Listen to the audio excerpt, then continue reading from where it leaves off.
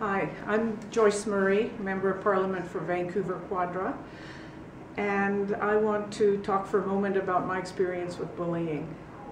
I came from another country as an immigrant, went into grade 3 for the first time in English because coming from South Africa I was in an Afrikaans school, so that already made me a bit different.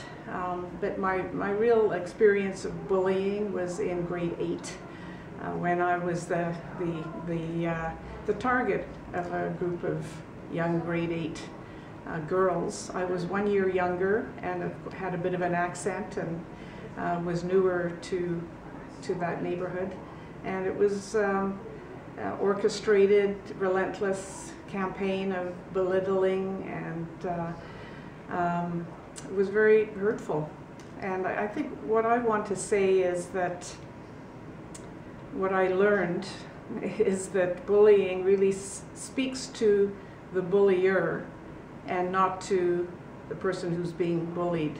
It really says nothing about you if you're being bullied. It says something about those who are doing the bullying.